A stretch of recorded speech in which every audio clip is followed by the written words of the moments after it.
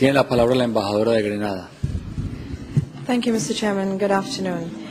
And thank you very much for convening this meeting in accordance with our General Assembly resolution.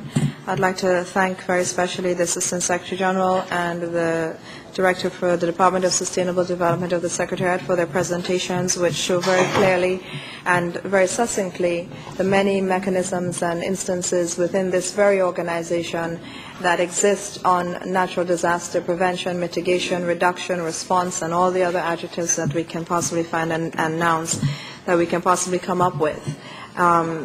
We know that in this area there is a litany of those that cover every single aspect of the phenomenon of the impact of a natural or man-made disaster on the citizens of our hemisphere.